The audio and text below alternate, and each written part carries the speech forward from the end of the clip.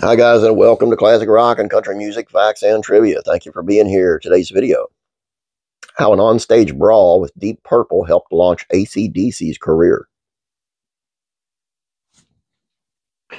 Being a rock star is more than just playing music, it's a way of life. This is a form of music born out of a rebellion, meaning that rebellious spirit has to be in everything a rock star does, whether it is in the music they play, how they act on stage, or cross the street.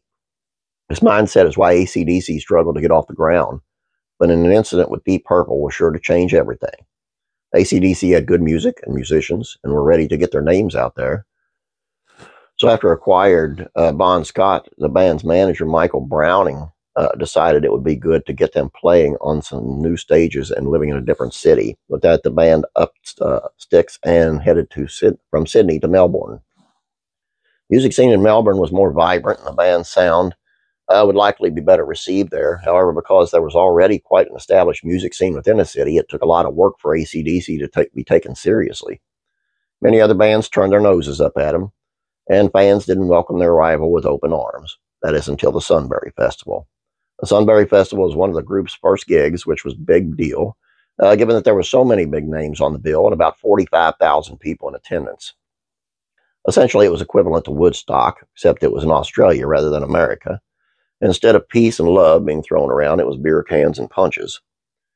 Deep Purple headlined this event, and AC/DC was set to go on after them for a graveyard shift set. However, when they took the stage, they were horrified to see that Deep Purple had taken all their gear. There was no way the band could play without their instruments and kit, so the remaining members of Deep Purple's team, who were still packing some stuff away, were on the receiving end of AC/DC's fury. Manager Michael Browning gave the band permission to start throwing punches, to which they happily obliged.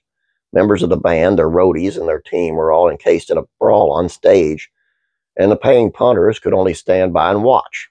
At AC/DC, my road crew, George Young, and myself in a major brawl with all of Deep Purple's crew and manager, recalled Browning. A full-on brawl in the middle of the stage. AC/DC trading blows with one of the biggest bands in the world at the time was undoubtedly newsworthy. And it happened. And as it happened, people all over Melbourne couldn't stop talking about the uppercut and comers. It meant that a few months later, they released their debut album, High Voltage. There were a lot of people who wanted to listen. The album succeeded, and AC/DC was projected into the rock stratosphere.